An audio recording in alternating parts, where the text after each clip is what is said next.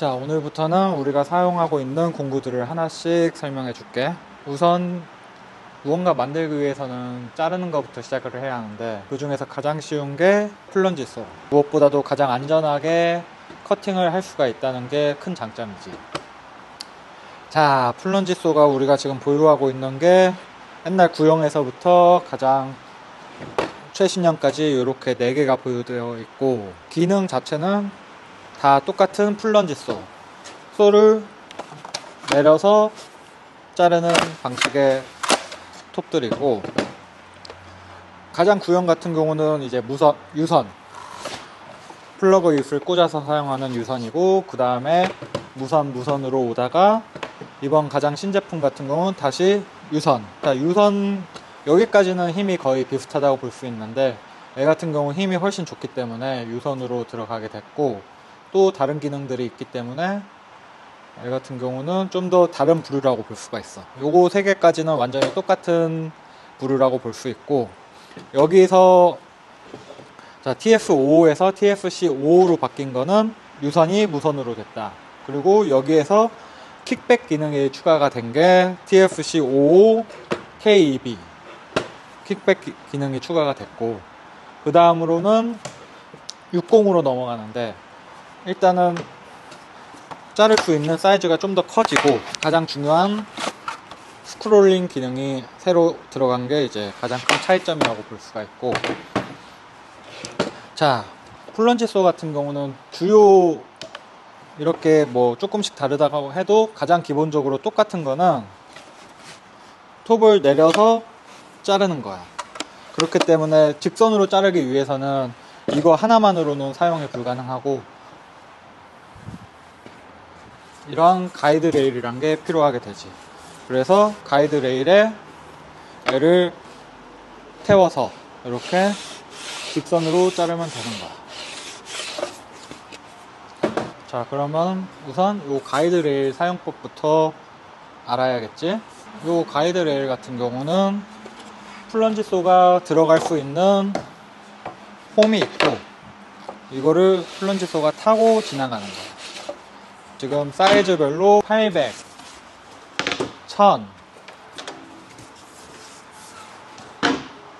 800, 1080, 1400, 그리고 1900짜리 이렇게 사용을 하고, 가장 많이 사용하는 거는 1400짜리를 아무래도 가장 많이 사용하는데, 부잭 사이즈에 따라서 이제 골라서 사용을 하면 되고, 가이드 레일을 사용하기 전에 가장 먼저 해야 할 세팅이 요 스프린트 가드. 여기 보면은 약간 플라스틱 고무같이 생긴 스프린트 가드가 달려져 있는데, 자, 요거를 떼보면 처음 구매했을 때는 자, 이렇게 크게 되어 있는데, 톱날이 한번 지나가고 나면 이렇게 작게 잘려 나간다. 요 턱에 스프린트 가드를 이렇게 밀착을 시켜서 붙여주게 되는 거야. 우선은 요걸 떼냈으니까 새 걸로 갈아보기 시작하면은, 자, 새 거를 붙이기 전에 아세톤이나 에탄올로 여기 부분을 깨끗하게 닦아주고, 그래서 아세톤이나 에탄올로 이렇게 깨끗하게 닦아준다. 자, 그리고 나서 부속품들 있는데 보면 가이드 레일 스프린트 가드가 박스가 있을 거야. 요걸 꺼내서 레일의 길이에 맞춰서 잘라주고, 여기 끝에 턱에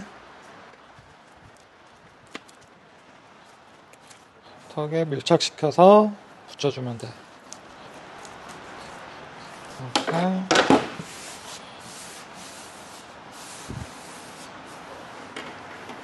이렇게 부착시켜주고, 필요 없는 부분들은 이렇게 잘라주면 된다. 길이에 맞게 자르고, 이 끝부분에 이렇게 직각으로 튀어나와 있으면 애들이 사용하다가 계속 떨어지기 때문에 이 끝부분은 45도로 이렇게 잘라주는 게 좀 더 이게 안 떨어지고 오래 쓸 수 있어. 자, 이쪽도 45도로 이렇게. 자, 그럼 이 스프린트 가드 용도가 뭐길래 이거를 계속 사용을 하느냐, 이렇게 갈아주느냐. 우선 처음 스프린트 가드를 이렇게 끼워 넣으면은 처음 톱날이 지나갈 때 무조건 스프린트 가드에 닿게 되어 있어. 그러니까 이 톱날이 지나가는 자리를 처음에 만들어주는 역할도 하고, 그리고 톱날이 지나가면서 뜯김 현상도 방지해주지. 이 역할은 정확하고 깔끔하게 재단을 할 수 있도록 도와주는 역할이야. 이 끝선이 무조건 재단선이다 보니까 어디 정확히 재단을 해야 한다 표시를 하면 이 끝선에 맞추면 돼. 그리고 합판이든 원목이든 잘라도 이 스프린트 가드가 부재를 누르고 있기 때문에 뜯김 현상이 없지. 그래서 스프린트 가드는 가장 필수적이고, 자, 그러면 이제 가이드 레일에 플런지 솔을 얹어 볼 거야. 그러면 플런지 솔가 앞뒤로 아주 부드럽게 왔다 갔다 하는데 그만큼 이렇게 좌우로 움직일 수밖에 없어. 자, 플런지 솔을 쓰기 전에 먼저 세팅을 해야 하는데, 이 레일하고 플런지 솔의 뒤편에 보면은, 자, 이 부분이 가이드 레일에 여기에 들어가는 부분인데, 이게 처음부터 완전히 딱 붙게 세팅이 안 되어 있어. 모든 것들은 아무래도 약간의 유격이 있을 수 있다 보니까 요걸 조정을 해서 유격을 없애주는 거야. 이렇게 해서 플런지 솔을 가이드 레일에 올리고 뒤에 거부터 조절을 하는 거지. 움직이지 않게.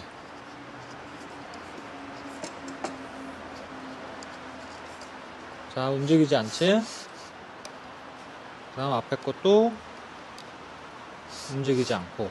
이걸 너무 꽉 조이면은 아예 레일에서 빠지지가 않아. 그렇기 때문에 움직일 수 있는데 좌우로 움직이지 않을 정도로만.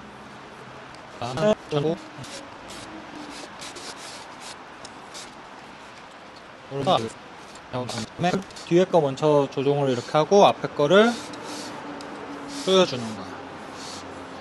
애가 움직일 수 있을 정도로. 자, 이렇게 되면 흔들림 없이 애가 앞뒤로 움직일 수 있다. 이렇게 되면 플런지 솔을 쓸 수 있는 준비가 다 된 거야. 우리가 가장 많이 쓰고 있는 게 이 무선 모델 TSC-55 모델인데, 하나는 REB, 하나는 KEB. 다른 거는 KEB 같은 경우는 킥백 기능이 추가가 되어 있다.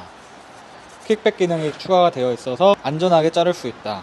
그리고 애 같은 경우는 킥백 기능이 없다. 그리고 또 중요한 사실이 이거 두 개가 톱날의 두께가 달라. 톱날의 두께가 구형 같은 경우는 2.2, 신형 같은 경우는 1.8. 물론 애도 1.8 톱날이 나온다고는 지금은 나오고 있지만 굳이 이게 있기 때문에 톱날을 갈고 있지는 않는데, 1.8 톱날이 있어서 1.8로 갈면은 이거랑 이거를 같은 가이드 레일을 혼용을 할 수가 있어. 자, 사용법은 둘 다 무선이니까 배터리를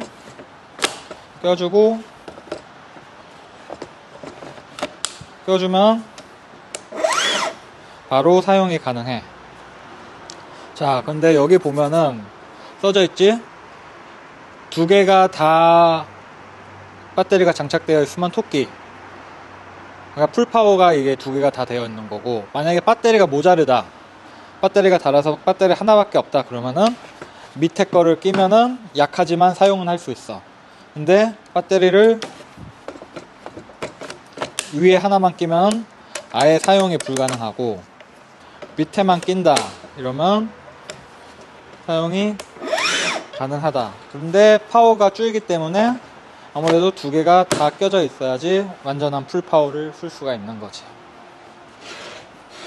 자, 그리고 뒤에 보면은 집진 구멍이 있는데, 집진기를 연결하려면은 이 어댑터를 끼고 집진기를 연결하면 되고, 집진기 연결 없이 더스트백으로만 집진을 하겠다 그러면은 어댑터를 빼고 이 더스트백을 바로 끼워주면은 톱밥이 여기에 모이게 되겠지. 자, 그러면 플론지소는 톱이, 내가 톱을 내려서 자르는 건데, 이 톱이 어디까지 내려가느냐는 요쪽, 요걸 보면은 톱날이 내려가는 게 표시가 되어져 있어. 지금 표시 눈금이 두 개가 있는데, 여기 아무것도 안 써져 있는 요 톱 표시 같은 경우는 지금 이 상태, 가이드 레일에 올리지 않는 요 상태에서 톱날을 내렸을 때 깊이, 그리고 FS라고 써져 있는 여기는 내가 가이드 레일에 올린 다음에 내려가는 깊이. 거의 가이드 레일 없이 쓰는 일은 드물기 때문에 이게 높이라고 보면 돼. 그리고 톱날이 내려가다가 여기에 걸린단 말이야. 여기. 그걸로 깊이가 정해지기 때문에, 만약에 세팅을 내가 20으로 했는데 내려간 게 20보다 조금 높거나 낮다, 그러면은 요 미세 조절을 통해서 맞춰주면 돼. 자, 여기 같은 경우 90도 뿐만 아니라 이걸 풀어주면은 각도 조절이 가능해.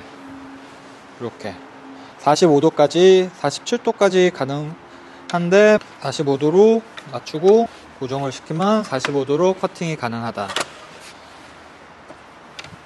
자, 그리고 여기 보면은 내리고 자르면은 그 나무 터짐을 좀 더 방지해 주기는 하는데, 이 톱날 바깥쪽, 톱날 안쪽의 부재 말고, 톱날 안쪽의 부재는 스프린트 가드가 이제 나무 터짐을 방지해 주고, 톱날 바깥쪽은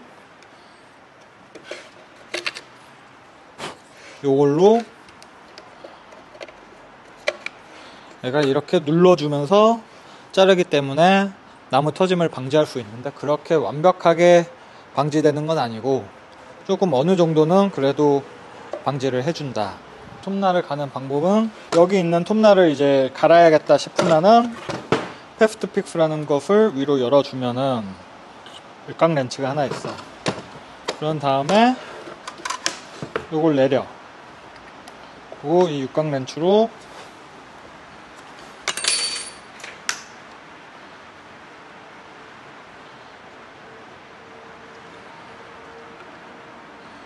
이렇게 돌려주고, 톱날을 빼서 바깥쪽을 빼주고 보면은 방향이 톱날의 방향이 표시가 되어 있고, 여기도 표시가 되어 있단 말이야. 그대로 넣어주고, 이걸 다시 뒤에 홈이 있거든. 그 홈에 맞춰서 껴주고 이걸 막 눌러주면 돼. 그런 다음에 이 육각 렌치는 다시 여기 껴주고 위를 닫아주면 톱날 교체가 완료가 됐다. 자, 이제 본격적으로 커팅을 해볼 건데, 아까 이 스프린트 가드를 새로 갈아서 처음 쓸 때는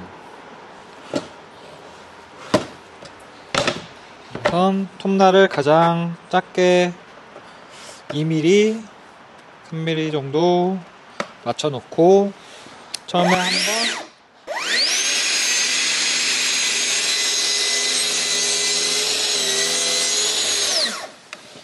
자, 밀어주면 이 절단선에 잘려나간 부분에 맞춰서 스프린트 가드가 정확하게 이 위치를 표시를 해줄 거야.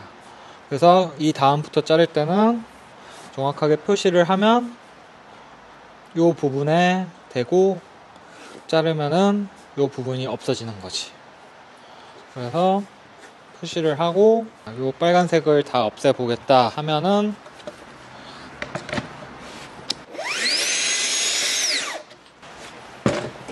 이렇게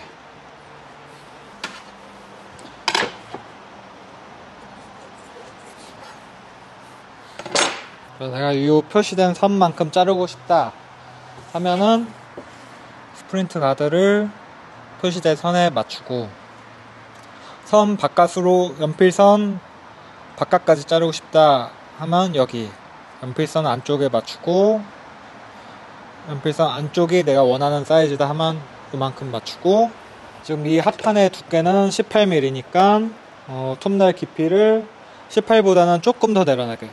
이 합판이 아무리 18mm라고 해도 보통 제조사에서 나올 때 18.2, 18.3 요 정도 나오기 때문에 19로 해도 딱 맞출 수는 있겠지만 좀 더 여유롭게 20으로 맞추고, 자, 그 상태에서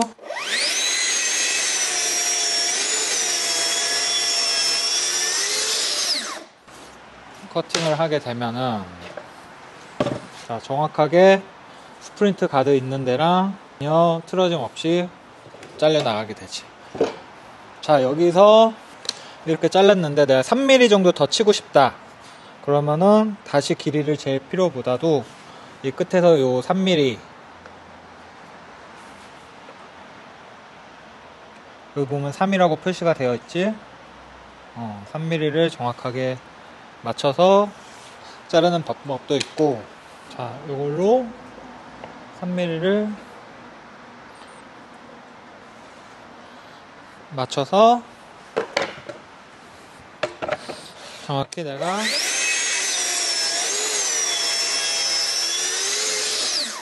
잘라내면은 딱 3mm만큼 날아가게 되는 거지. 기본적으로 가이드 레일을 대고 직선으로 자르는 거고, 우리가 자르는 것들이 거의 다 사각형이다 보니까 직각을 맞춰줘야 돼. 직각을 맞출 때는 이 직각 앵글 가이드를 껴주고 작업을 하면 되는데, 이 직각 앵글 가이드는 가이드 레일 여기 홈이 나져 있는 부분을 껴주고 걸치고 잠가주면 돼. 자, 그렇게 해서 가이드 레일을 대주고, 자, 직각을 만들기 위해서는 여기다 대줘도 되고 여기 위에다 대줘도 되는데, 일단 기준점이 다르겠지? 이 기준으로 가느냐 이 기준으로 직각이 가느냐인데, 나는 보통 아래쪽에다 대는 편이야. 오른손잡이다 보니까 플런지 소가 지나갈 때 내가 힘이 이쪽 방향으로 간단 말이야. 이쪽 방향으로. 그러다 보면은 위쪽에다 댔을 경우 내가 가다가 이렇게 틀어질 수가 있어. 물론 그런 일은 드물긴 하지만 밑에 가이드 레일에 고무 바킹이 있어서 지금 보여준 것처럼 극단적으로 움직이는 일은 드물긴 하지만, 부재 자체가 상태가 매우 매끄럽거나 아니면은 원목 같은 경우 골이 나 있는 경우들이 있단 말이야. 그래서 밀착이 정확하게 안 된다 하면은 애가 밀다가 틀어질 수가 있어. 그렇기 때문에 아래쪽에다가 대고 밀착을 이쪽 라인에 기준점에 밀착을 시켜주고, 밀착을 시켜줄 때 가이드 레일을 살짝 들어서 밀착을 시키고 눕혀주면 돼. 그렇게 한 다음에 다시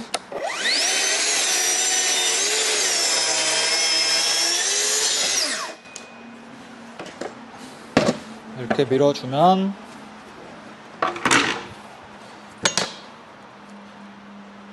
직각이 정확하게 떨어지게 되지. 직각을 가장 정확하고 쉽게 자르는 방법 중에 하나가 이 플런지 쏘를 이용하는 거야. 보통 사이즈가 너무 커져 버리면은 이 부재 자체가 무겁기 때문에 직각이 틀어지는 일들이 있는데, 이 플런지 쏘로 자를 경우에는 그런 일들이 드물기 때문에, 우리가 지금 슬라이딩이 있기는 하지만 그래도 큰 판 같은 경우는 정확하게 자르려면 플런지 쏘로 자르는 게 가장 정확해. 이렇게 자른다 했을 때 지금 보면은 여기도 다 나무가 뜯겨져 있지? 이거를 그냥 자르면 나무가 이렇게 뜯겨지게 되고, 가이드 레일을 대고 스프린트 가드를 밀착시킨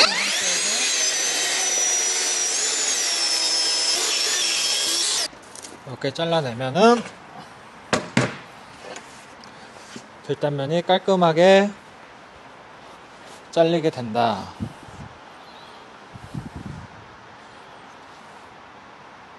스프린트 가드 없이 잘랐을 때랑 가이드레일 스프레드 가드를 대고 잘랐을 때 확연히 차이가 있지.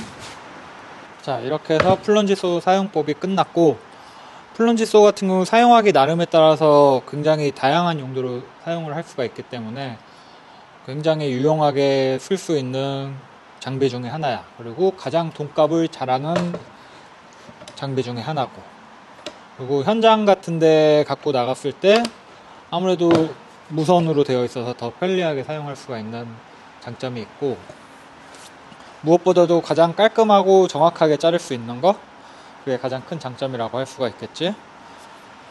자, 그래서 플런지 쏘만 잘 써도 웬만한 재단은 다 할 수가 있다. 솔직히 테이블 쏘 없고 좁은 환경에서는 플런지 쏘로 웬만한 건 다 작업을 할 수가 있어. 물론 테이블 쏘가 있으면 편안하게 작업을 할 수가 있겠지만, 그 상황이 안 되는 상황에서는 플런지 쏘 하나만 갖고도 모든 재단을 할 수가 있어. 자, 플런지 쏘를 쓸 때 우리는 시스테이너에 담아 다니는데, 플런지 쏘만 갖고 다니는 통이야. 애 같은 경우에는 여기에 꼭 담아야 할 거, 물론 첫 번째로 플런지 쏘, 그리고 앵글 가이드, 그리고 배터리, 그리고 어댑터, 그리고 더스트백 해서 이렇게 담아주면 돼. 이렇게 해서 닫고 잠가주면은 플런지 쏘는 요 박스만 들고 다니면 된다. 물론 가이드레일은 종류별로 차에 실어져 있겠지? 가이드레일은 작업실에서 쓰는 게 있고 현장에서 쓰는 게 다 따로 구비가 되어 있으니까 길이별로 하나씩은 차에다 넣어 갖고 다니면 된다. 자, 이렇게 해서 플런지 쏘의 기본 사양은 끝.